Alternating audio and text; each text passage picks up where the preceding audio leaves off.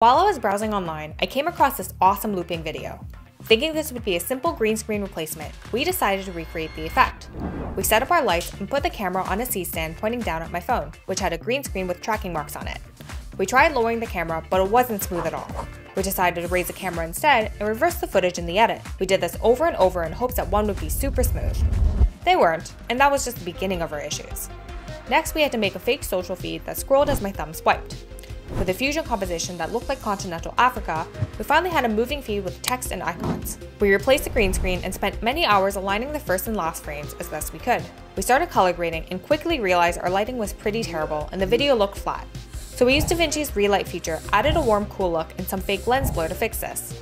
We found a song to loop to, and after a ton of days of editing, this is the result.